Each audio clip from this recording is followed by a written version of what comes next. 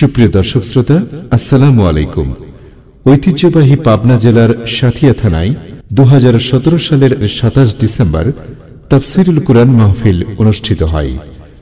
উক্ত মাহফিলে গুরুত্বপূর্ণ বক্তব্য পেশ করেন বিশিষ্ট ইসলামী চিন্তাবিদ ও প্রখ্যাত মুফাসসিরে কুরআন মাওলানা নূর মোহাম্মদ সিরাজি। ভিডিও পরিচালনা, সম্পাদনা ও প্রযোজনা আলী আহমদ আকন্দ। ধারা বর্ণনায় অ্যাডভোকেট আজহারুল ইসলাম রনি। পরিবেশনায় তাহজিব সেন্টার, রাজশাহী। আরও নতুন নতুন ভিডিও পেতে চ্যানেলটি সাবস্ক্রাইব করুন। ভালো লাগলে কমেন্ট করুন এবং লাইক ও শেয়ার করে আমাদের সঙ্গেই থাকুন। আসসালামু আলাইকুম ওয়া রাহমাতুল্লাহি তাআলা ওয়া বারাকাতুহু।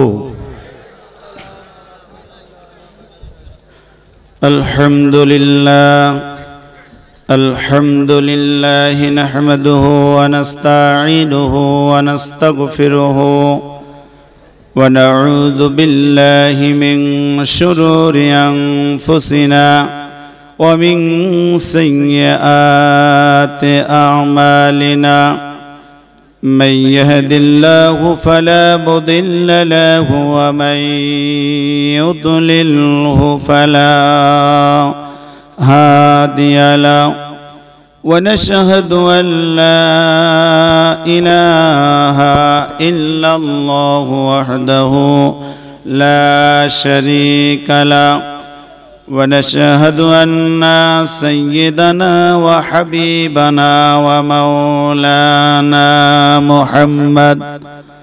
محمدا عبده ورسوله الذي أرسله بالحق بشيرا ونذيرا وداعيا إلى الله بإذنه وسراجا منيرا. فقد قال الله تعالى في كلامه المجيد والفرقان الحميد: أعوذ بالله من الشيطان الرجيم.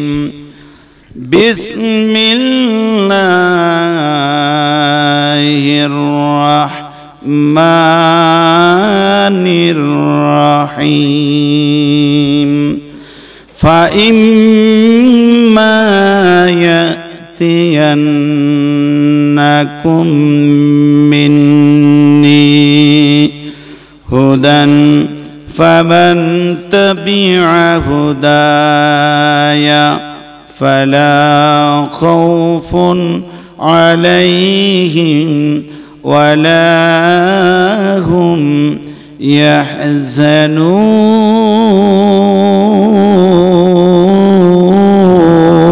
يحزنون. وقال أيضا: إن الله وملائكته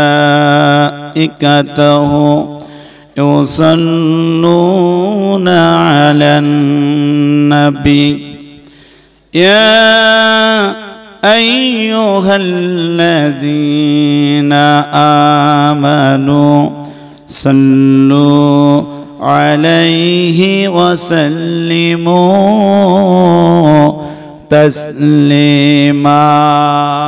اللهم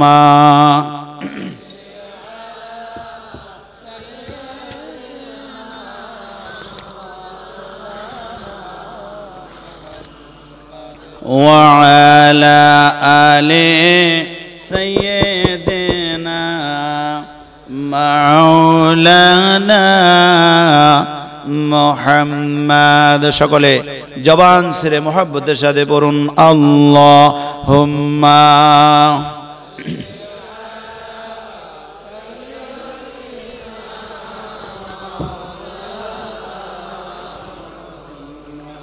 وعلى آل سيدنا حبيبنا محمد بلغ العلا بكماله كشف الدجى بجماله حسنت جميع خصاله صلوا درفشان نے تیری قطروں کو دریا کر دیا دل کو روشن کر دیا آँखों को बीना कर दिया बलगल उला बेकमालिही कशफुद्दुजा बेजमालिही हसनत जमीओ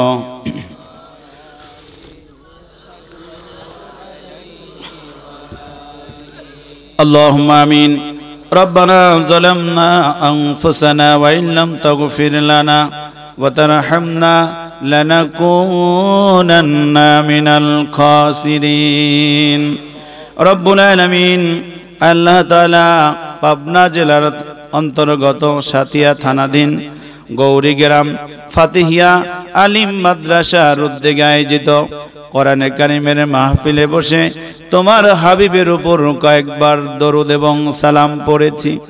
মেহেরবানি করে আমাদের দরুদ এবং সালাম টুকুন সোনার মদিনায় রসুলে পাকের রওজা মোবারকে পৌঁছে দাও। तमाम পৃথিবীর মাটির নিচে যত মুমিন মুমিনাত শুয়ে আছেন আল্লাহ তাআলা মেহেরবানি করে সকলের আরওয়ার উপরে হাদিয়া পৌঁছে দাও।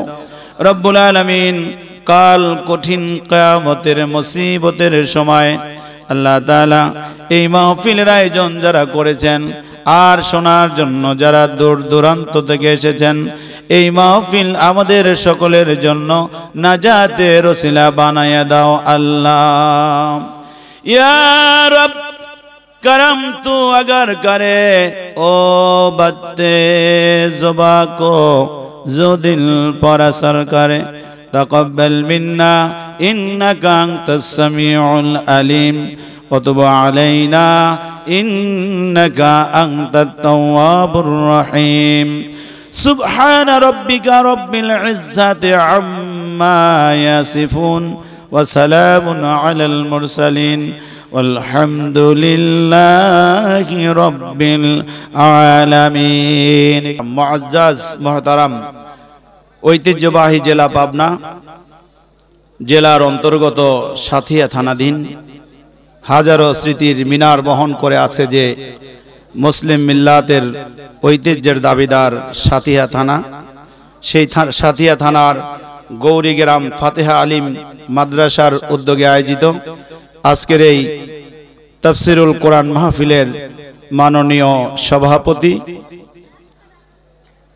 সম্মানিত প্রধান অতিথি, বিশেষ অতিথিবৃন্দ, বরেণ্য ওলামায়ে কেরাম, ফজায়ে মুরব্বিয়ানে আযম, যুবক ভাতৃমণ্ডলী, পর্দার আড়ালে আমার পরম শ্রদ্ধেয়া সম্মানিতা মা এবং বোনেরা, আমরা সকলেই সমস্বরে ওই মহান রব্বুল আলামিনের দরবারে বিনয় অবনত মস্তকে কালেমাতুশ শুকর এবং সুজুদ আদায় করছি যে আল্লাহ রব্বুল ইজ্জাত আল জালাল দয়া করে, মেহেরবানি করে, মায়া করে, অনুগ্রহ করে পৃথিবীর কোনো সাধারণ কোনো গান বাজনা নয়, পৃথিবীর কোনো নাট্য মঞ্চ নয়, পৃথিবীর কোনো সাধারণ কোনো সমাবেশে নয়, বরং এই পৃথিবীর মধ্যে শ্রেষ্ঠ মাজালিসুল ইলম হিয়া রাওজাতুম মিন রিয়াজিল জান্নাহ, এরকম একটা জান্নাতের বাগানে যে আল্লাহ রব্বুল ইজ্জাত আল জালাল দয়া করে, মায়া করে, মেহেরবানি করে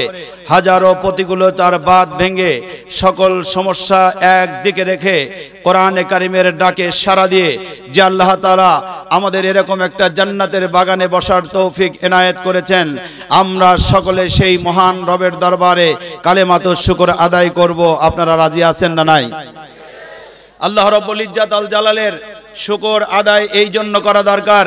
আমার আল্লাহ রাব্বুল আলামিন যথার্থই বলেছেন কোরআনে কারিমের মধ্যে, ও আমার বান্দারা কেন আমার শুকর আদায় করবা না?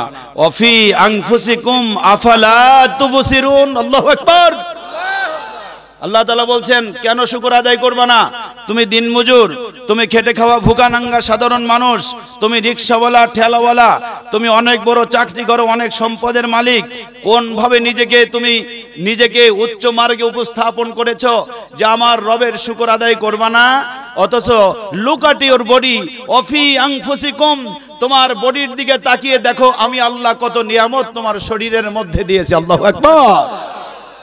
আমার ভাইজান এখানে রয়েছেন, আমার ভাইজানের শরীরের মধ্যে একটা মাথা আছে, আছে না নাই?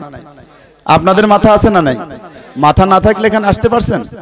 এই মাথার মধ্যে আল্লাহ তাআলা দিয়েছেন ব্রেন, মগজ দিয়েছেন কিনা? একটু কথা বলতে হবে ভাইরা, মগজ দিয়েছেন কিনা? আপনি আপনার অফি আনফুসিকুম এর ব্যাখ্যাটা, মূল ব্যাখ্যাটা তাফসীর ফি জালালিল কোরআন থেকে আমি সংগ্রহ করেছি, খুব চমৎকার।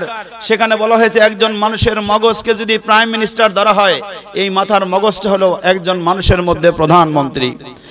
আপনার শরীরটাকে যদি আপনি অপারেশন করেন, এই শরীরের ভিতরে গিয়ে আপনি দেখতে পাবেন এখানে সবচেয়ে গুরুত্বপূর্ণ একটি যন্ত্র আল্লাহ তাআলা সেট করে দিয়েছেন, যার নাম হলো হার্ট। কথা বলেন ঠিক কিনা? আপনি যদি এই শরীরটাকে আরো বেশি আপনি অপারেশন কার্যক্রম পরিচালনা করেন, আমার কথা শুনে আবার এখনই অপারেশনের দিকে দৌড়ায়েন না। তাহলে শেষ পর্যন্ত আমার ভাবিরা, আমার চাচি আম্মারা বলবে যে কোন মৌলানা সাহেবের অর্চনার জন্য গিয়েছিল, অপারেশন করে নিয়ে দেখো আমি আমার স্বামীটারে হারাইলাম। এই দোষের ভাগে আমারে করেন না। পর্দার আড়ালে মা বোনেরা আছে, তারা কিন্তু খুব পাহারা দিচ্ছে আপনাদেরকে। সম্মানিত হাজিরিন, একটু কল্পনার জগতে আসবার জন্য আমি বলছি, আপনি একটু কল্পনার জগতে এসে দেখুন যে আপনার এই শরীরের মধ্যে একটা হার্ট রয়েছে, কিডনি রয়েছে, এই শরীরের মধ্যে যকৃৎ রয়েছে, এই শরীরের মধ্যে বাল্ব রয়েছে। আপনি এই সমস্ত অঙ্গ, গুরুত্বপূর্ণ অঙ্গ প্রত্যঙ্গগুলোকে মন্ত্রী পরিষদের সদস্য মনে করুন। কথা বলেন ঠিক কিনা? আপনার হাত, কান, চোখ, এই জাতীয় জিনিসগুলোকে আপনি জাতীয় সংসদ সদস্য মনে করুন। অর্থাৎ আপনার শরীরের মধ্যে বহন করছে একজন প্রাইম মিনিস্টার, আপনার শরীরের মধ্যে বহন করছে একজন প্রেসিডেন্ট, আপনার শরীরের মধ্যে বহন করছে মন্ত্রী পরিষদের সদস্য, আপনার শরীরের মধ্যে বহন করছে জাতীয় সংসদ সদস্যবৃন্দ। অর্থাৎ আপনার এই শরীরটা শুধুমাত্র একটা শরীর নয়, এই শরীরটা হলো একটা রাষ্ট্র। This is the country and this is the world. এটা হলো একটা রাষ্ট্র এবং একটা বিশ্ব। কথা বলেন ঠিক কিনা? এত বড় বিশ্ব যে আল্লাহ তাআলা দিলেন, তার দরবারে শুকর আদায় করা দরকার আছে না নাই? জোরে বলেন আছে না নাই? চিৎকার দিয়ে জবান ছেড়ে বলুন আলহামদুলিল্লাহ। রব্বানা লাকাল হামদ হামদান কাসীরান তাইয়্যিবান মুবারাকান ফীহি ইয়া রাব্বি লাকাল হামদু কামা ইয়ামবাগি লিজালালি ওয়াজহিকা ওয়া আযীমি সুলতানিকা। আল্লাহ তাআলা এবং তার রাসূলের শেখানো ভাষায় আমরা সৃষ্টির হয়ে স্রষ্টার শুকর আদায় করলাম। আমার রব আমাদের সকলের উপরে খুশি হয়ে গেলেন। এবার একটু প্রাণ উজাড় করে দরদ ভরা কণ্ঠে আমরা দরুদ এবং সালাম পেশ করতে চাই বিশ্ব মানবতার মুক্তির দূত সৈয়দুল মুরসালিন খাতামুন নবিয়্যিন, সর্বকালের সর্বযুগের সর্বশ্রেষ্ঠ মহামানব, নির্যাতিত, নিপীড়িত, নিষ্পেষিত মানুষের আশা আকাঙ্ক্ষার প্রতীক এবং বলিষ্ঠ কণ্ঠস্বর, যেই বিশ্ব নবী মদিনাতুল আতহারে গম্বাজে খেজরার নিচে শুয়ে রব্বি হাবলি ইয়া উম্মাতি উম্মাতি বলে কেঁদে কেঁদে মদিনার জমিনটুকুকে কাদায় পরিণত করে দিয়েছে। আমার বিশ্ব নবীকে মুমূর্ষ অবস্থায় রব্বুল ইজ্জাতুল জালালের পক্ষ থেকে ফেরেশতা জিবরাইলের মাধ্যমে একটা প্রস্তাবনা দেয়া হয়েছিল যে আল্লাহ তাআলা বললেন, ফেরেশতা জিবরাইল আমিন আমার হাবিবকে একটা গুরুত্বপূর্ণ প্রস্তাব তুমি দিয়ে আসো। প্রস্তাবটা কি? ফেরেশতা জিবরাইল আমিন এসে নবী করিম সাল্লাল্লাহু আলাইহি ওয়াসাল্লামকে বললেন যে ইয়া রাসূলুল্লাহ, এই পৃথিবীতে যত নবী এবং রাসূল এসেছে, সকল নবী এবং রাসূলের কাছে আমি জিবরাইল আমিন এসেছি। কতবার এসেছি তার কোনো হিসাব নাই। শুধু আপনার কাছে এসেছি কমপক্ষে 24,000 বার। কতবার? বিশ্ব নবীকে বললেন, ইয়া রাসূলুল্লাহ, আল্লাহ তাআলা আজকে আমাকে যে শুভ সংবাদটা দিয়ে পাঠিয়েছেন, এমন শুভ সংবাদ পৃথিবীর কোন নবী রাসূলকে নিয়ে আমি আসিনি। আজকে যে শুভ সংবাদটা আপনাকে দিব। আল্লাহ রাসূল কৌতূহল নিয়ে জিজ্ঞাসা করলেন, জানতে চাইলেন কি এমন শুভ সংবাদ।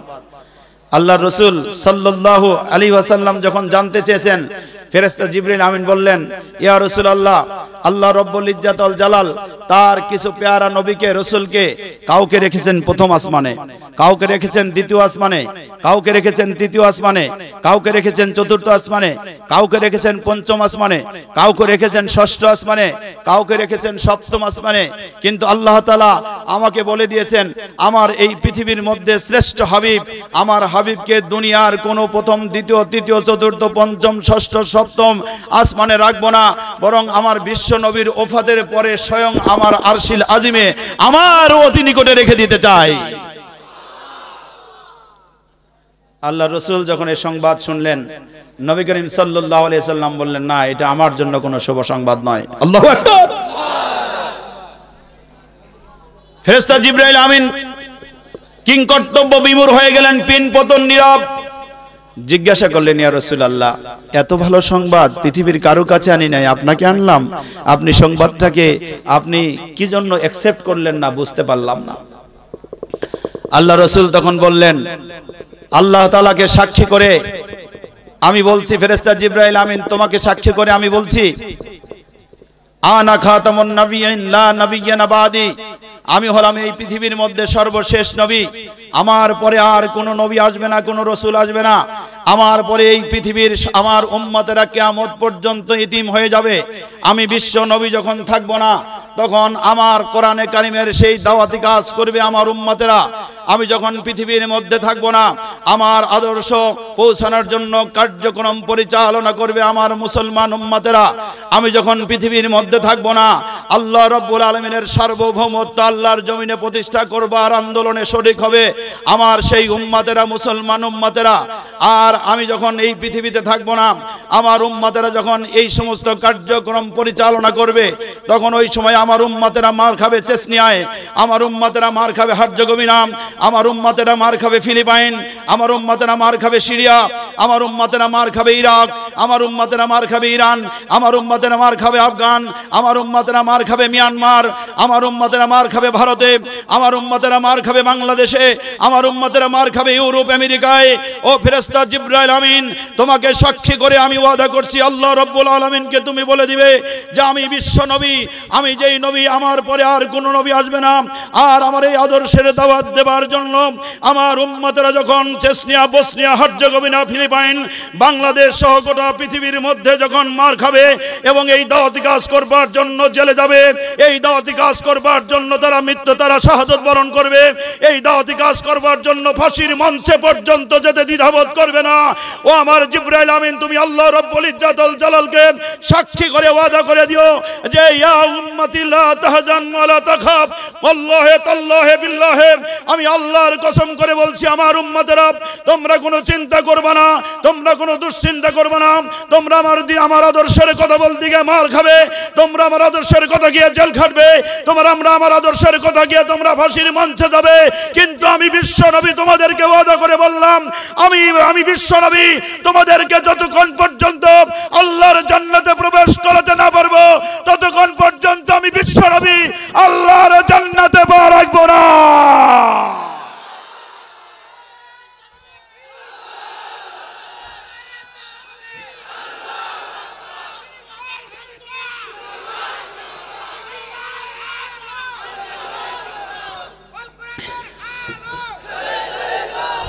আমার ভাইরা, আমরা সেই বিশ্ব নবীর উপরে দরদ ভরা কণ্ঠে হৃদয়ের সবটুকু মায়া, মমতা, আবেগ, অনুভূতি উজাড় করে দিয়ে সকলে পড়ি সাল্লাল্লাহু আলাইহি ওয়াসাল্লাম। সম্মানিত ভাইরা আমার, যে মাজলিসের মধ্যে আমরা এসেছি, এটা কোরআনের কারিমের মাজলিস। কিসের মাজলিস? জোরে বলেন, কিসের মাহফিল? কোরআনে কারিমের মাহফিলে আসতে পেরে যারা বেজার তারা হাত উঠান। চশমা খুলে দেখি, কেউ নাই? জবান ছেড়ে বলুন আলহামদুলিল্লাহ। হাজার হাজার জনতার মধ্যে এতটুকু পয়েন্টে একটা মার্কস কমলো না, ভাইবা দিতে গিয়ে আপনাদের নাম্বার 100 মার্কের সাথে আরো 5 যোগ হয়ে গেল। কারণ you R so much conscious, you R so much brilliant, you R so much well and good. আপনাদেরকে আমার অন্তরের অন্তঃস্থল থেকে আন্তরিক অভিনন্দন জানাই। হাজার হাজার মানুষের মধ্যে আপনারা যারা রয়েছেন তারা হলেন কি সচেতন, তারা হলেন সচেতন, তারা হলেন অনেক ভালো, তারা আল্লাহর খাস পেয়ারা বান্দা মুসলমান। আল্লাহু আকবার। এই কোরআনে কারীম পৃথিবীর মধ্যে এসেছে মানবতার মুক্তি দেওয়ার জন্য, ঠিক কিনা বলেন? কোরআনে কারীম কেন এসেছে পৃথিবীতে? মানবতার মুক্তি দেওয়ার জন্য।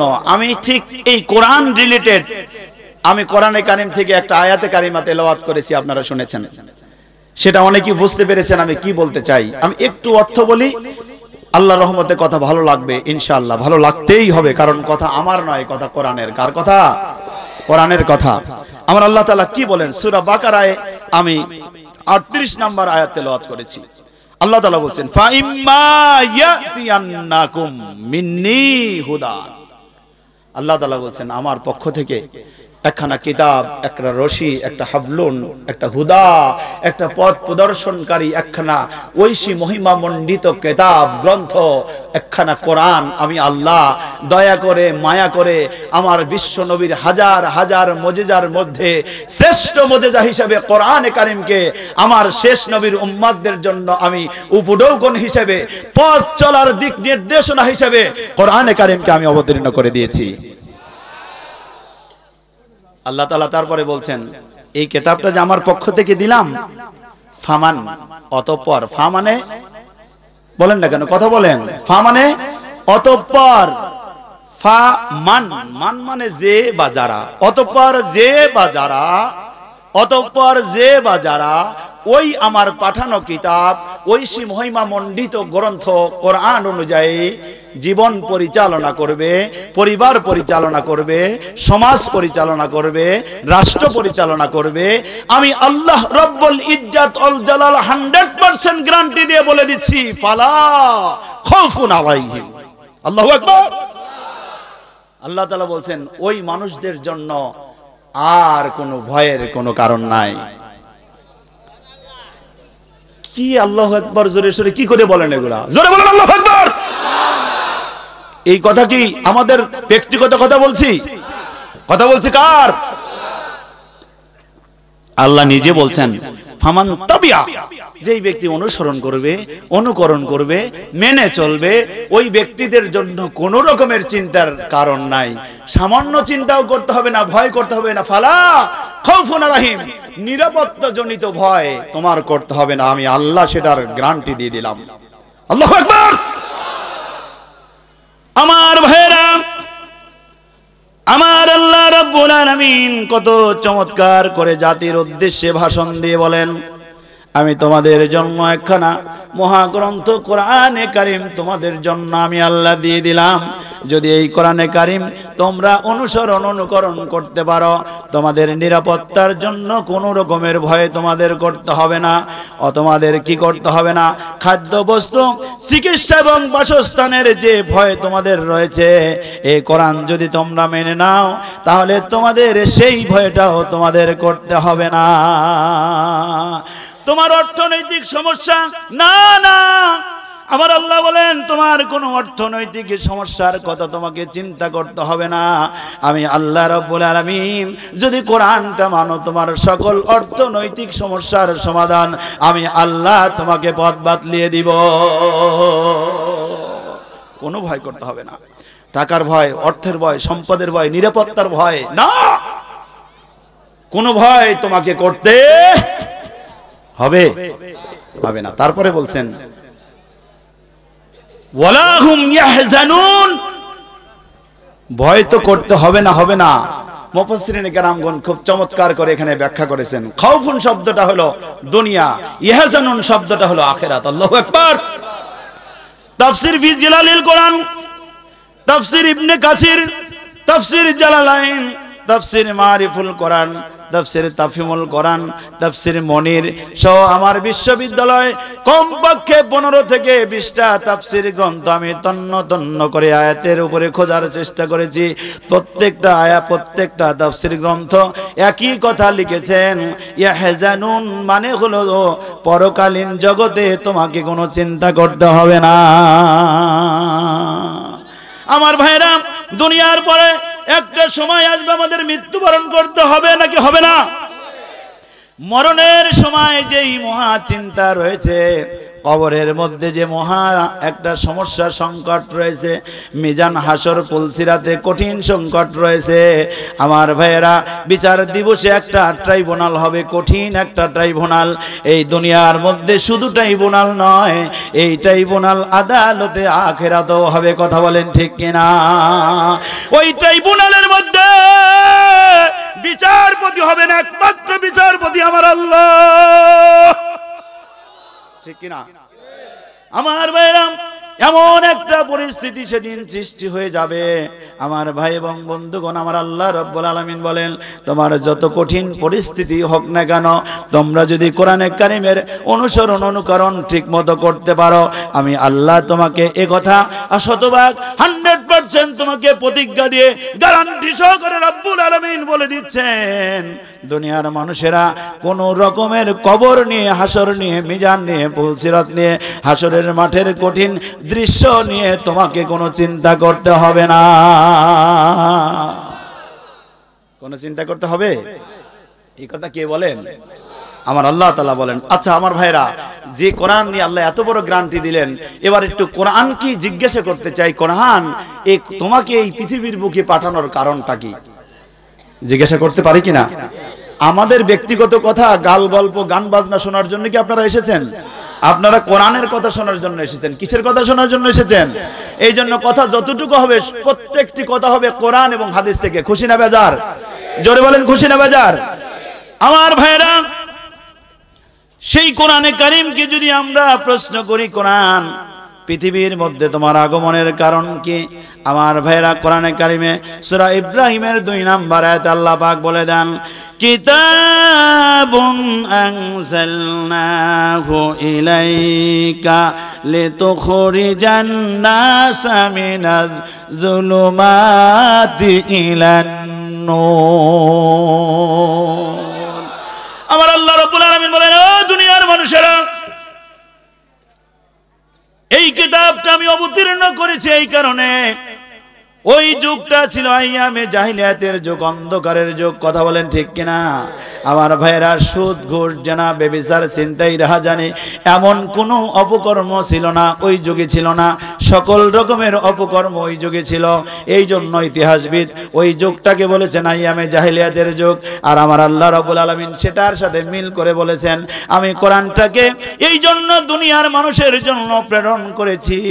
তার কারণটা হলো, ওই অন্ধকারের তামাশাচ্ছন্ন অমাবস্যার সেই অন্ধকার থেকে মানুষদেরকে আমি আল্লাহ ঈমানের পথে বের করে আনবার জন্য আমি কোরআনে কারীম অবতীর্ণ করেছি।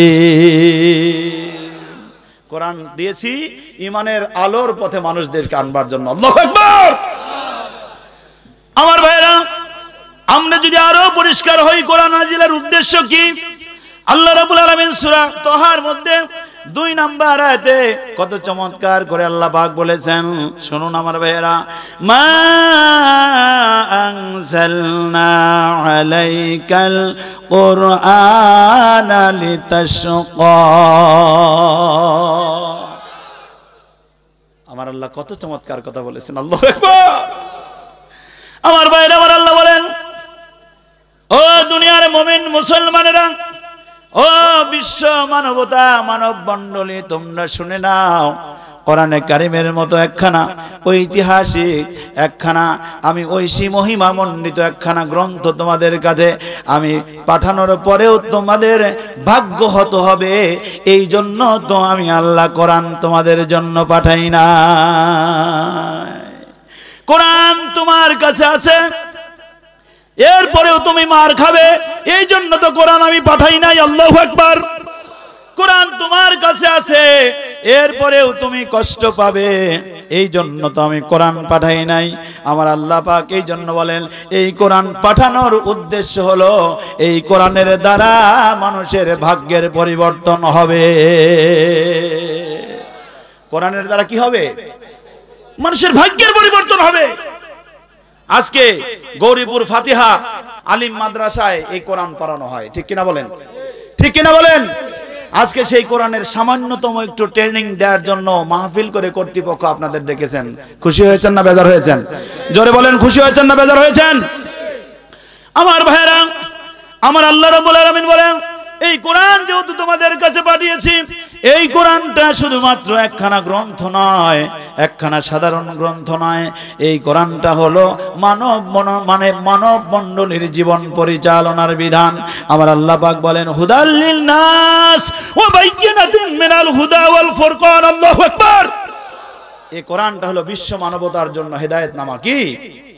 বিশ্ব মানবতার জন্য হিদায়াতনামা। এই কোরআন আমি আল্লাহ তোমাদেরকে পাঠিয়েছি এমন একটা ঐশী মহিমামণ্ডিত গ্রন্থ দিয়ে।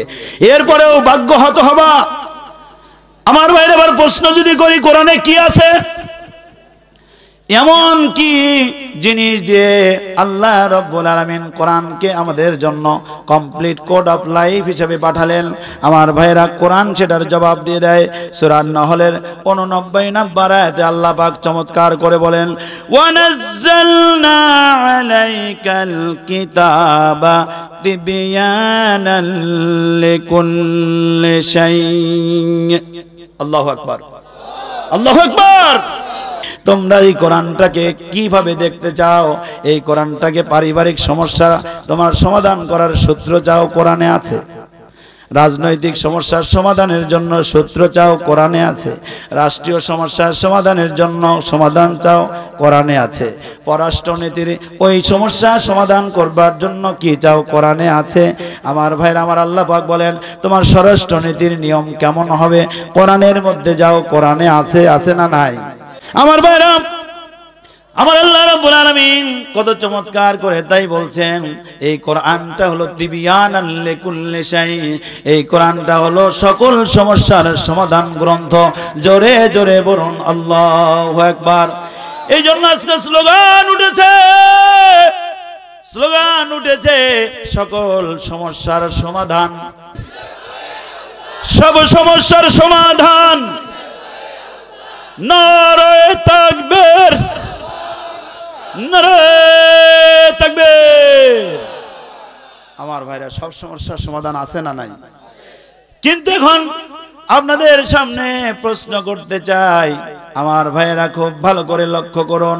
এই কোরআনে কারিমের মতো একখানা পূর্ণাঙ্গ গ্রন্থ আপনার কাছে আমার কাছে আছে। এরপরেও আমার রাজনীতি ধার করবার জন্য আমরা পাশের দাদা বাবুদের দিকে তাকাই। কথা বলেন ঠিক কিনা? কোরআন তোমার কাছে আছে মুসলমান, এরপরেও মানবাধিকার শিখবার জন্য তুমি ইউরোপ আমেরিকায় ওই লাল চামড়ার কুকুরদের কাছে যাও, ঠিক কিনা? লজ্জা করে না? কোরআন তোমার কাছে আছে। এরপরে তোমার অর্থনৈতিক সমস্যার সমাধানের জন্য কার্ল মার্কস, হেগেল, মাও সেতুং, লেনিন, স্ট্যালিন এই সমস্ত মানব রচিত মতবাদ, ডক্টর ইউনূসের মতো একজন সুদখোর ঘুষখোর তার প্রণীত অর্থ ব্যবস্থার দিকে তুমি তাকাও, অথচ কোরআন তোমার কাছে আছে। লজ্জা করে না মুসলমান? ঠিক কিনা? কোরআন তোমার কাছে আছে, কোরআন খুলে দাও। ইকোনমিক্যাল প্রবলেম, কোরআনটা খোলো। আল্লাহর কসম, আল্লাহর কসম করে বলি, এই পৃথিবীর মধ্যে এমন কোন সমস্যা কিয়ামত পর্যন্ত আসবে না যার সমাধান কোরআন দিতে পারে না। ঠিক কিনা ভাই? আমার ভাইরা, একটা কথা বললাম একটু এরকম ভাষায় আমি কথা সাধারণত বলি না, কিন্তু বলে ফেললাম এই কারণে। ইউরোপের সেই লাল চামড়ার কুকুরেরা বললাম এই কারণে। আমার ভাইরা, সব চাইতে বর্তমান সময়ে আমাদেরকে ব্যথা দিয়েছে তারা কেমন ভাবে? আমার বন্ধুগণ, আল্লাহ রাব্বুল আলামিন কোরআনে কারিমের মধ্যে বলেন সুবহানাল্লাযী আসরা বিআবদিহি লাইলাম মিনাল মাসজিদিল হারাম ইলাল মাসজিদিল আকসা। আমার আল্লাহ রাব্বুল আলামিন যে মসজিদুল আকসার কথা কোরআনে পাকের মধ্যে ঘোষণা করে বললেন, ওই জায়গা থেকেই বিশ্ব নবী ঊর্ধ্ব জগতে গিয়েছেন। এই জন্য ওই মসজিদুল আকসা, ওই জেরুজালেম হলো মুসলমানদের জন্য স্মৃতির মিনার। কথা বলেন ঠিক কিনা? ওটা মুসলমানদের স্মৃতির মিনার, ওটা মুসলমানদের ইতিহাস, ওটা মুসলমানদের ঐতিহ্য, ওটা মুসলমানদের তাহজিব, ওটা মুসলমানদের তামাদ্দুন, ওটা মুসলমানদের হৃদয়ের স্পন্দন। কারণ ওটা মুসলমানদের সর্বপ্রথম কাবা। কথা বলেন ঠিক কিনা? জোরে বলেন ঠিক কিনা? আজকে দুঃখজনক হলেও সত্য, আমরা দেখতে পেলাম ওই আমেরিকার সেই প্রেসিডেন্ট ডোনাল্ড ট্রাম্প, আমরা সুস্পষ্টভাবে আমরা দেখতে পেলাম তিনি ওই জেরুজালেমকে ইসরায়েলের রাজধানী ঘোষণা করে মুসলমানদের মুখে যে কালিমা লেপন করেছেন। আমরা হুঁশিয়ার, আমরা দ্ব্যর্থহীন ভাষায় হুঁশিয়ার করে দিতে চাই, তোমরা যদি তোমাদের সিদ্ধান্ত থেকে মিস্টার ডোনাল্ড ট্রাম্প, তোমার ওই সিদ্ধান্ত থেকে যদি পিছে হটতে বাধ্য না হও, তাহলে গোটা পৃথিবীর মধ্যে 55টি মুসলিম কান্ট্রির মধ্যে প্রায় 2.25 মুসলমানেরা এমন ভাবে গর্জে উঠবে, লাল চামড়ার কুকুরেরা বিশ্বের কোথাও পালানোর জায়গা পাবে না।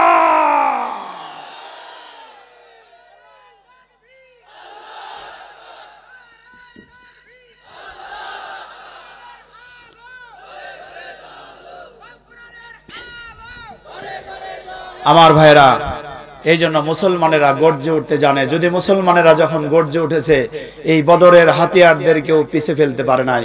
কথা বলেন ঠিক কিনা? মুসলমানেরা জীবন দিতে জানে, মুসলমানেরা রক্ত দিতে জানে, মুসলমানেরা জেল খাটতে জানে, মুসলমানেরা ফাঁসির কাস্টে ঝুলতে জানে, কিন্তু পৃথিবীর কোন বাতিলের সাথে আপোষ করতে জানে না।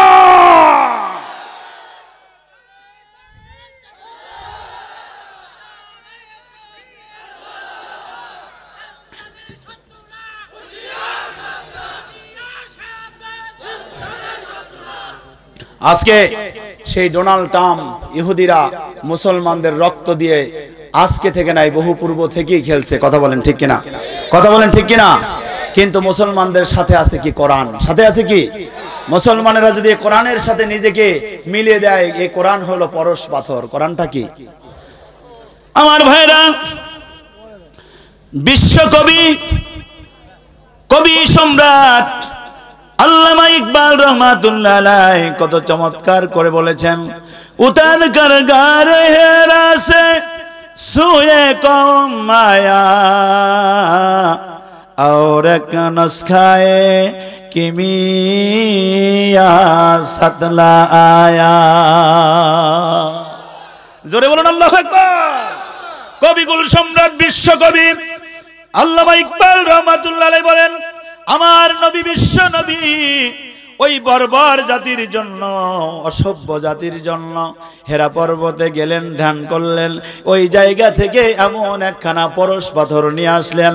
ওই পরশ পাথরের সাথে মণিমুক্তার সাথে যদি কারোর ছোঁয়া লেগে গিয়েছে, সঙ্গে সঙ্গে ওই ব্যক্তি পরশ পাথর এবং খাঁটি সোনায় পরিণত হয়ে গেছে। কি হয়ে গেছে? খাঁটি সোনায় পরিণত হয়ে গেছে। আল্লাহু আকবার। হযরত ওমরের কথা কি আপনারা জানেন না? খুব জানেন। ছোট্ট করে বলি, তরবারে নিয়ে বিশ্ব নবীকে মারতে গেলেন। কি নিয়ে? কত বড় সর্বনাশা কথা! এমন একজন ব্যক্তি তরবারে নিয়ে বিশ্ব নবীকে মারতে গিয়েছেন। ঠিক সেই মুহূর্তে বিশ্ব নবীকে মারতে গিয়েছেন এমন একজন ব্যক্তি, খেয়ারকুম ফিল জাহিলিয়া, জাহিলিয়াতের যুগের একদম শ্রেষ্ঠ একজন ব্যক্তি, কিন্তু কোরআনের কাছে আসলেন, কোরআন স্পর্শ করলেন, কোরআনটা গলার মালা বানাই নিলেন। সঙ্গে সঙ্গে হযরত ওমর খাঁটি সোনায় শুধু নয়, বিশ্ব নবী বললেন যে লা নবিয়্যা বাদি, আমার পরে পৃথিবীর মধ্যে আর কোন নবী আসবে না। যদি একজন নবী আসতো তাহলে সেই নবীর নাম হতো লাকান ওমর, তিনি হতেন ওমর। সুবহানাল্লাহ। কার কাছে এসে? কোরআনের কাছে এসে এমন খাঁটি সোনায় পরিণত হয়ে গেলেন। একটা কথা একেবারে না বললেই নয়, মনে পড়ে গেল। হযরত ওমর ফারুক রাদিয়াল্লাহু তাআলা আনহু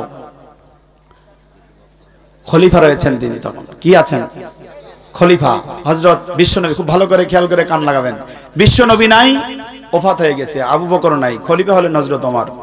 হযরত আলী কাররামাল্লাহু ওয়াজহাহু স্বপ্নের মধ্যে দেখছেন, তিনি মসজিদে গিয়েছেন, ফজরের নামাজে নামাজে গিয়ে তিনি বিশ্ব নবীর পিছনে নামাজ পড়লেন।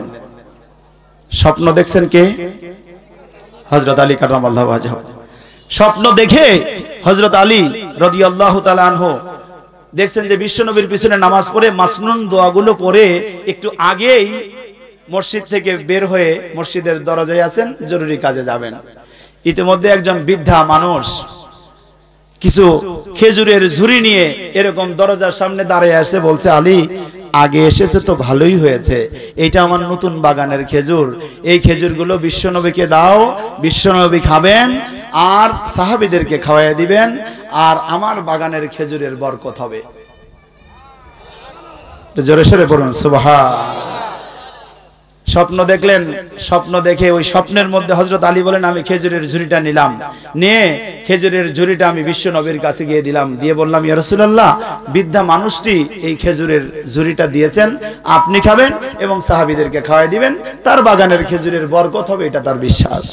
বিশ্বনবী তখন কি করলেন? হযরত আলী বলেন ওই খেজুরের ঝুড়িটা সাথে নিয়ে আমার মুখে, হযরত আলী বলছেন আমার মুখে বিশ্ব নবীর দরদের হাত দিয়ে একখানা খেজুর আমার মুখে তিনি তুলে দিলেন। আল্লাহু আকবার। হযরত আলী বলেন জীবনে এত সুস্বাদু খেজুর আমি আর কোনোদিন খাই নাই, এত সুস্বাদু খেজুর। আর একটা খেজুর চাইতে যাবেন, সঙ্গে সঙ্গে ঘুম ভেঙে গেল, আর চাইতে পারলেন না। আজান হয়ে গেল, ওযু করে তিনি নামাজ পড়তে গেলেন। নামাজ পড়ালেন কে? সুবহানাল্লাহ বলেন। আলহামদুলিল্লাহ। আগেই বলেছি আপনারা যথেষ্ট সচেতন। বিশ্বনবী তো নাই, ওটা তো স্বপ্ন ছিল, তাই না? বাস্তবে গিয়ে আমিরুল মুমিনিন নামাজ পড়ালেন। হযরত আলী বলেন আমি মাসনুন দোয়াগুলো পড়ে স্বপ্নের মতো একটু আগেই বের হয়েছি, দরজার সামনে মাত্র গিয়ে দাঁড়িয়েছি, বাস্তবে দেখি যে একজন বৃদ্ধা মা খেজুরের ঝুড়িটা ধরে আছেন, ধরে নিয়ে বলছেন আলী আগে এসেছে তো ভালোই হয়েছে, আমার নতুন বাগানের খেজুর তুমি গিয়ে আমিরুল মুমিনিনকে দিবে, আমিরুল মুমিনিন খাবে এবং সাহাবীদেরকে খাওয়াইয়া দিবেন, আমার নতুন বাগানের বরকত হবে। আরো জোরে। হযরত আলী বলেন আমি খেজুরের ঝুড়িটা নিয়ে যখন হযরত ওমরের সামনে দিলাম, হযরত ওমর ঠিক স্বপ্নের মতো আমাকে এক টুকরা খেজুর সর্বপ্রথম আমার মুখে তুলে দিলেন। আমার ভাইরা, যখন তিনি খেজুরটা মুখে তুলে দিয়েছেন, হযরত আলী বলেন আমি স্বপ্নের মধ্যে যেমন সুস্বাদু খেজুর খেয়েছিলাম, আমি বাস্তবেও ওই রকম ভাবে সুন্দর সুস্বাদু খেজুরই আমি খেয়ে ফেললাম। বাস্তবে গিয়ে দেখি খেজুরটা ঠিক ওই রকমই স্বাদ, জনমের স্বাদ। আমি এবার খেজুরটা খাইলাম, খাইতে খাইতে হযরত ওমরকে বললাম ইয়া ওমর, ইয়া আমিরুল মুমিনিন, জিদনি তামরাতান উখরা। আল্লাহু আকবার। ওমর এত সুস্বাদু খেজুর, আমাকে আর একটা খেজুর দেন না। আমিরুল মুমিনিন, খেজুর তো অনেক ঝুড়ির মধ্যে আছে, লোক যা আছে, আমাকে আর একটা খেজুর দিলে তো কোনো সমস্যা হবে না, কম পড়বে না, আর একটা খেজুর দেন না। হযরত ওমর ফারুক রাদিয়াল্লাহু তাআলা আনহু, the second caliph of Islam, গোটা পৃথিবীর মধ্যে যিনি অর্ধ পৃথিবী শাসন করেছেন, সেই হযরত ওমর রাদিয়াল্লাহু তাআলা আনহু হযরত আলীকে লক্ষ্য করে বলছেন ইয়া আলী, লাউ আন্না রাসূলুল্লাহ সাল্লাল্লাহু আলাইহি ওয়াসাল্লাম জাদাত লা জিদনা। আল্লাহু আকবার। হযরত ওমর বললেন আলী, খেজুর তোমাকে আর একটা দিলে সমস্যা হইতো না, কমও পড়তো না, সবই ঠিকই আছে, স্বাদ তুমি বলতেছো খুব সুস্বাদু, সেটাও ঠিক আছে, কিন্তু আগে বলো রাসূল তোমাকে রাতের বেলায় কয়টা দিয়েছে?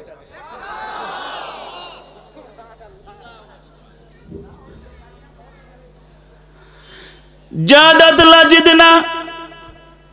আলী রে, খেজুর তোমাকে আর একটা দিতে আমার কোনো সমস্যা ছিল না আলী, কিন্তু আগে বলো রাসূল তোমাকে কয়টা দিয়েছে?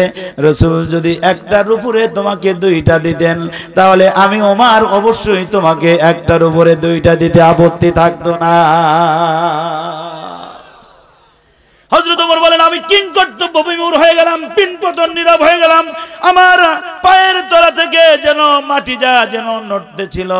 হযরত আলী বলেন আকাশ যেন আমার মাথার উপরে ভেঙে পড়ে। আমি এবার কৌতূহল নিয়ে জিজ্ঞাসা করলাম ইয়া ওমর, মা হিয়া রুয়ান রাআইতাহা, এটা কি কোনো স্বপ্ন? আমার মতো স্বপ্ন দেখে তুমি বলতেছো? আও গায়েব, নাকি গায়েব থেকে, অদৃশ্য থেকে তোমাকে জানানো হয়েছে? কেমনে তুমি জানলা এটা একটু বলো। ব্যাপক কৌতূহল তিনি জিজ্ঞাসা করলেন। হযরত ওমর বলেন, ক্বালা ওমর ওয়াল্লাহি মা হিয়া রুয়ান ওয়ালা গায়েব, না এটা কোনো স্বপ্নও নয়, এটা কোনো গায়েব থেকেও আমাকে জানানো হয় নাই। হযরত আলী বলেন, তাহলে ঘটনা কি? কেমনে তুমি জানলা? কেমনে জানলা?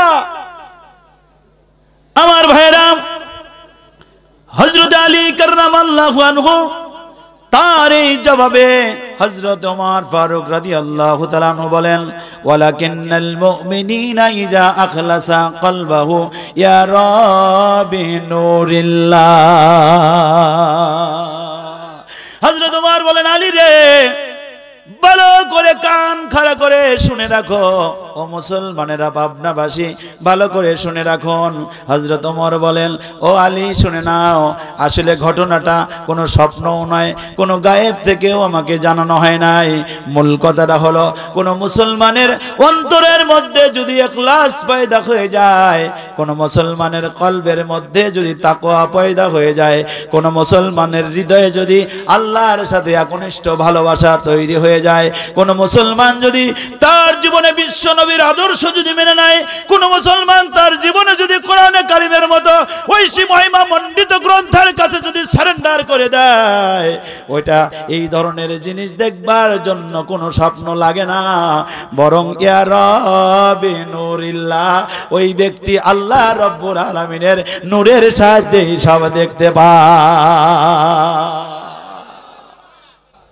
আমার বন্ধুগণ, সেই কোরআন থেকে আমরা কথা বলি।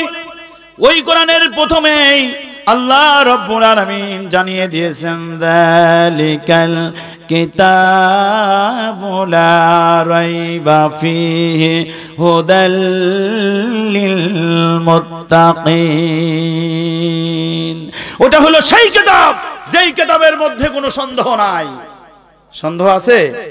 আবু জেহেল সন্দেহ বের করতে পেরেছে, কার্ল মার্কস বের করতে পেরেছে, হেগেল বের করতে পেরেছে, মাও Zedong, Lenin, Stalin, Brezhnev, Freud, Martin Luther, Darwin, এরা পেরেছে? কবির চৌধুরীরা পেরেছে? কবির চৌধুরী, শামসুর রহমানরা পারে নাই, কিন্তু বলেছে ফজরের নামাজের আজান যখন হয় তখন মনে হয় পতিতা তার খরিদ্দার আহ্বান করে।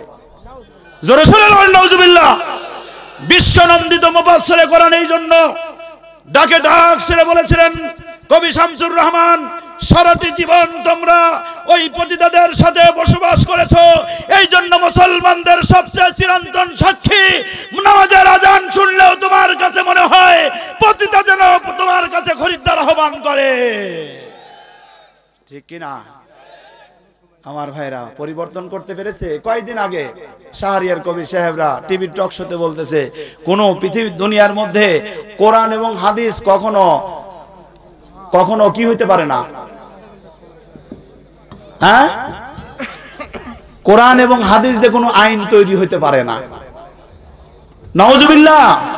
সুপরিকল্পিতভাবে কোরআনকে মসজিদের মধ্যে, মক্তবের মধ্যে শুধুমাত্র তালা লাগিয়ে রেখে আমার ভাইয়েরা এই রাষ্ট্র ব্যবস্থা, এই সমাজ ব্যবস্থা, এই অর্থনীতি, এই পারিবারিক ব্যবস্থা সবকিছুকে কোরআনের বাইরে মানব রচিত মতবাদ দিয়ে পরিচালনা করার এক ঘৃণ্য ষড়যন্ত্র শুধু আজকে থেকে নয়, ওই আবু জেহেল থেকেই এটা শুরু হয়েছে।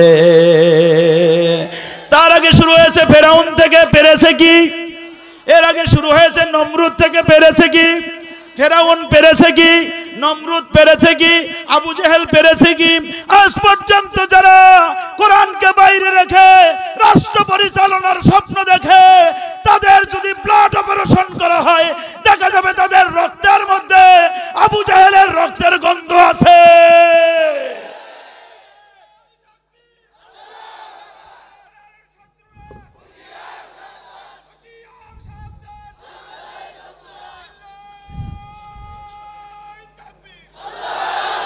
এই জন্য আমরা পরিষ্কারভাবে দ্ব্যর্থহীন ভাষায় জানিয়ে দিতে চাই, ওই আধিপত্যবাদ, সাম্রাজ্যবাদ এবং নাস্তিক্যবাদ যারা আমার প্রাচ্যের অক্সফোর্ড নামে খ্যাত ঢাকা বিশ্ববিদ্যালয়ের মনোগ্রামে ইকরা বিসমি রাব্বিকাল্লাযী খালাক এই আয়াত সহ্য করতে পারে নাই, রাজশাহী বিশ্ববিদ্যালয়ের মনোগ্রামে রব্বি জিদনি ইলমা এই আয়াত সহ্য করতে পারে নাই, আজকে ওই নাস্তিকবাদীরা কোরআনের আন্দোলন সহ্য করতে পারে না। কথা বলেন ঠিক কিনা?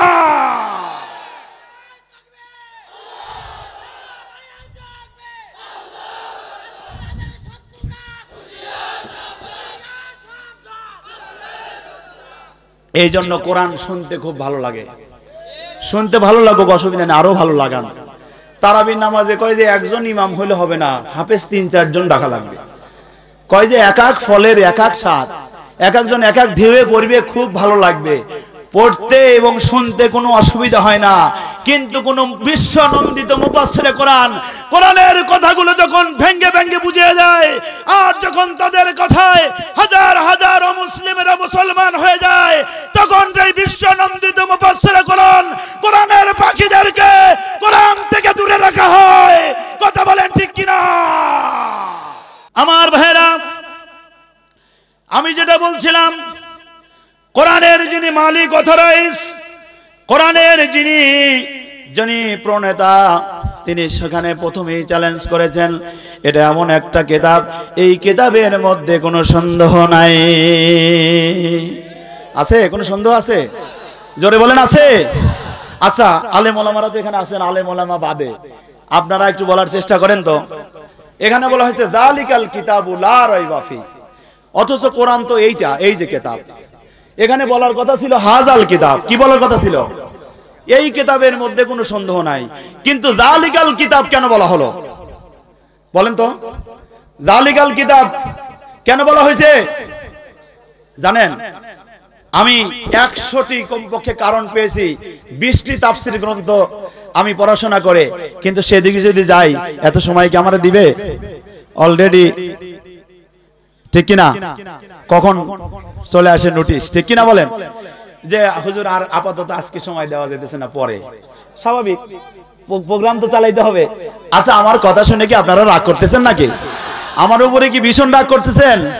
11টার সময় রওনা দিছি ঢাকা থেকে, 11টায় সকাল সকাল যাব, মনের কথাগুলো প্রাণ খুলে লম্বা সময় নিয়ে কথা বলবো। কিন্তু ওই যে সেই কি যেন একটা কথা আছে, কপালের লিখন না যায়, সেটা আসলে জ্যামের পর জ্যাম, জ্যামের পর জ্যাম, আস্তে আস্তে আমার অনেক দেরি হয়ে গেল। গাড়ি থেকে নেমে একটু দাঁড়ানোর সুযোগও দেয় নাই, কয় তাড়াতাড়ি যান, সময় নাই। বুঝছেন? আবার ওইভাবে ঠিক কিভাবে কখন নামায় নেয় যে তাড়াতাড়ি নামেন, টাইম নাই। ভাইজান ঠিক কিনা বলেন? কখন যে এটা হয় আল্লাহই জানে। এই জন্য সময় আমি বেশি নেব না, খুব একেবারে সিম্পল কথাগুলো সহজ করে একটু বোঝানোর চেষ্টা করি যত সময় পাই। হ্যাঁ, আমার সম্মানিত ভাই এবং বন্ধুগণ, আমি আপনাদের কাছে স্বনির্বন্ধন অনুরোধ রাখতে চাই কথাগুলো একটু উপলব্ধি করার জন্য।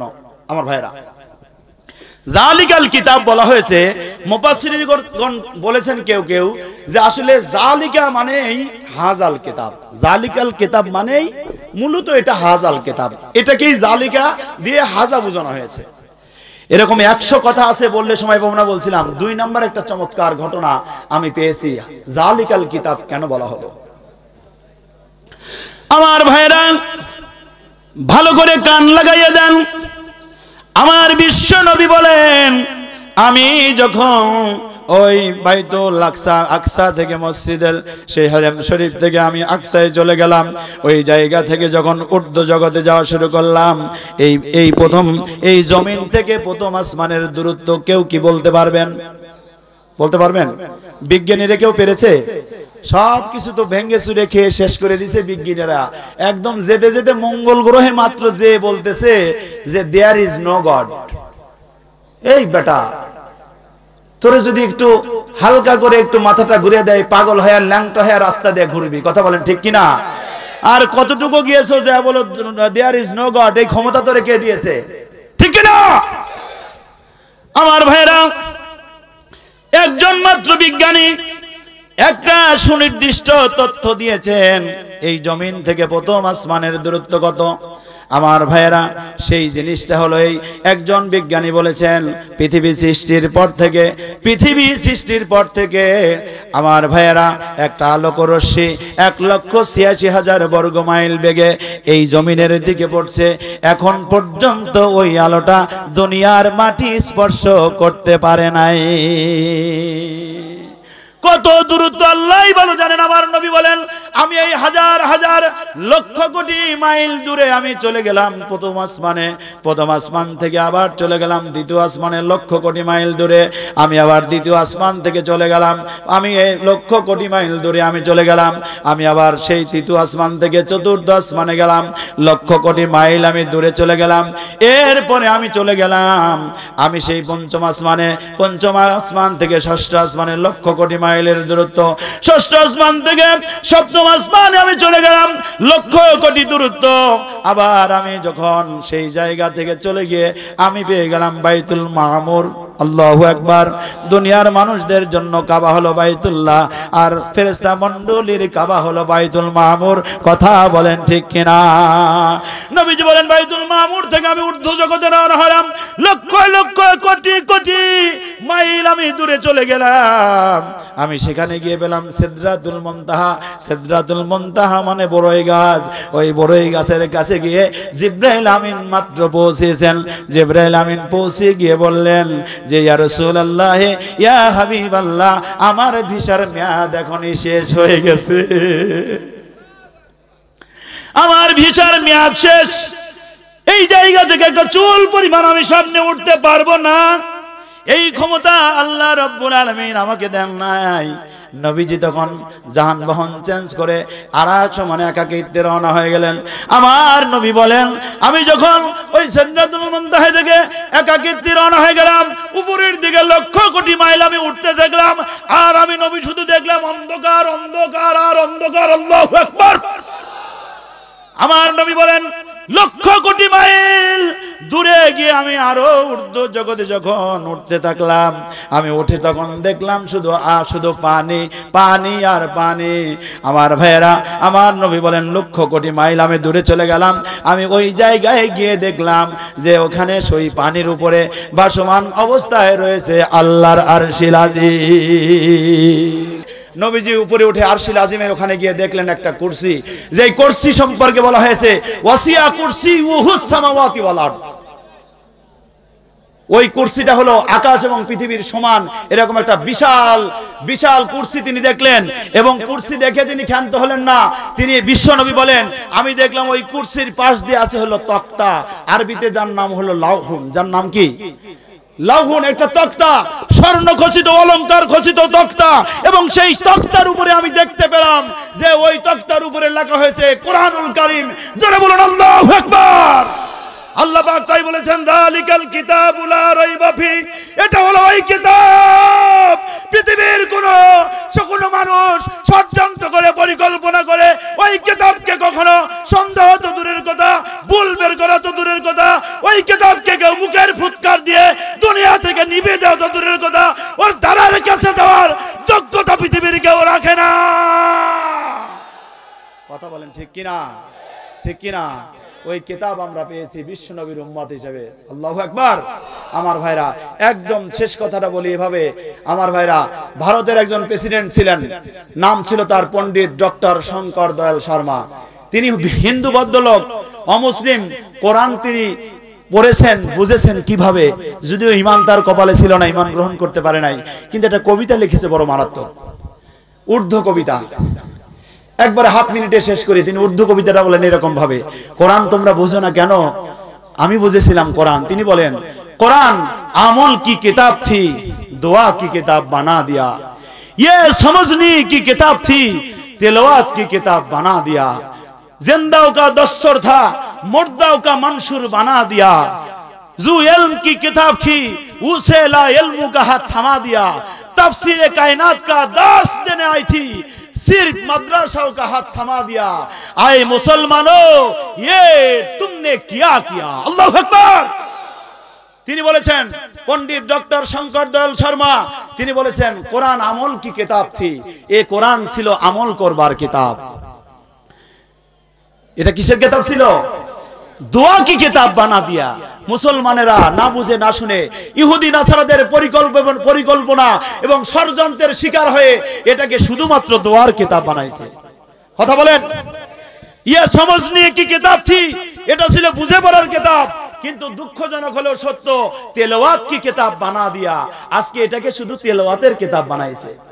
জিন্দাও কা দস্তর থা, এটা ছিল জীবিত মানুষের সংবিধান, গোটা মানব মণ্ডলী পরিচালনা করার একটা সংবিধান, কিন্তু আজকের এই কিতাবটাকে বানাইছে মর্দাও কা মানুষের বানা দিয়া শুধু মরা মানুষের দোয়ার বিধান। কথা বলেন, কথা বলেন আমার ভাইরা। তারপরে বলেছে এরকম ভাবে অনেক কথা বলেছে, আমি সেটা বলতে পারলাম না। শেষ পর্যায়ে এসে আমি একবারে শেষ করে দিয়েছি। শেষে এসে উনি বলছেন, আই মুসলমানো ये तुमने क्या किया, হে মুসলমান, এরকম একটা ঐশী মহিমা মণ্ডিত, এরকম একটা বিশ্ব পরিচালনার জীবন গ্রন্থ, এরকম একটা বিশ্ব মানবতার মুক্তির দিশারি, এরকম একটা ঐশী মহিমা মণ্ডিত গ্রন্থ, এরকম একটা complete code of balance life, এরকম একটা কিতাব থাকার পরেও ও মুসলমানেরা এটা তোমরা কি করলে? ইহুদি নাসারাদের ষড়যন্ত্রে পড়ে আজকে মুসলমানদের ইতিহাস, ঐতিহ্য, তাহজিব, তামাদ্দুন চিরতরে মুসলমানেরা ভুলণ্ঠিত করে ফেললো। মুসলমানদের আত্মমর্যাদা ভুলে গিয়ে আজকে মুসলমানেরা মার খায়। কথা বলেন ঠিক কিনা? কথা বলেন ঠিক কিনা আমার ভাইরা? এই জন্য আমরা সিদ্ধান্ত নিতে চাই, আসুন আমরা একজন মুসলমান হিসাবে আমরা কোরআন পড়ব, 5 ওয়াক্ত নামাজ আমরা পড়ব। রাজি আছি আমরা সবাই? রাজি আছি আমরা সবাই? এই কোরআন শুধু পড়ব না, এই কোরআন আমরা বুঝে বুঝে পড়ব। এই কোরআন আমরা শুধু বুঝে বুঝে পড়ব না, এই কোরআনের প্রতিটি আইন, প্রতিটি বিধান বাস্তবায়ন করবার জন্য আমরা আমাদের প্রিয় জন্মভূমি সুজলা সুফলা শস্য শ্যামলা সাগর মেঘলা প্রিয় জন্মভূমি, যেই দেশটিকে নিয়ে কবি বলেছেন এমন দেশটি কোথাও খুঁজে পাবে না গো তুমি, সকল দেশের রানী সেজে আমার জন্মভূমি, আমার সেই সুজলা সুফলা আমার প্রিয় জন্মভূমি, টেকনাফ থেকে তেতুলিয়া, রূপসা থেকে বাদুরিয়া, প্রত্যেকটি গ্রামগঞ্জে শহরে নগরে বন্দরে, এমনকি জাতীয় সংসদে পার্লামেন্টে কোরআনের বিধান প্রতিষ্ঠা করবার জন্য যদি রক্ত দিতে হয়, জীবন দিতে হয়, যদি শাহাদাতের মৃত্যুর কাছে যেতে হয়, ফাঁসির মঞ্চে চড়তে হয়, কারা কারা রাজি আছেন? আল্লাহকে হাত তুলে দেখা।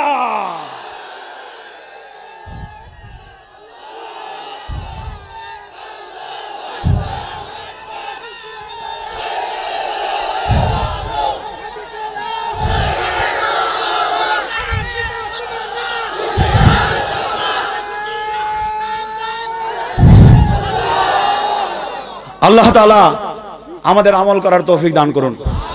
জোরে বলেন আমিন, আরো জোরে বলেন আমিন। ইনশাআল্লাহ মন খুলে প্রাণ খুলে সময়ের কারণে কথা বলতে পারলাম না, পরবর্তীতে অনেক প্রোগ্রাম আছে আপনাদের ডিস্ট্রিক্টে, ইনশাআল্লাহ দেখা হবে। আপনাদের দোয়া চাই আল্লাহ তাআলা যেন আল্লাহ তাআলা একজন গোলাম হিসেবে যেন কবুল করে। জোরে বলেন আমিন, আরো জোরে বলেন আমিন। ওয়া আখিরি দাওয়ানা আনিল হামদুলিল্লাহি রাব্বিল আলামিন। আসসালামু আলাইকুম ওয়া রাহমাতুল্লাহি ওয়া বারাকাতুহু। সুপ্রিয় দর্শক শ্রোতা, এতক্ষণ আপনারা শুনছিলেন মাওলানা নূর মোহাম্মদ সিরাজি সাহেবের গুরুত্বপূর্ণ বক্তব্য। ভিডিও পরিচালনা, সম্পাদনা ও প্রযোজনা আলী আহমদ আকন্দ। ধারা বর্ণনায় অ্যাডভোকেট আজহারুল ইসলাম রনি। পরিবেশনায় তাহজিব সেন্টার, রাজশাহী। আরো নতুন নতুন ভিডিও পেতে চ্যানেলটি সাবস্ক্রাইব করুন। ভালো লাগলে কমেন্ট করুন এবং লাইক ও শেয়ার করে আমাদের সঙ্গেই থাকুন। আল্লাহ হাফেজ।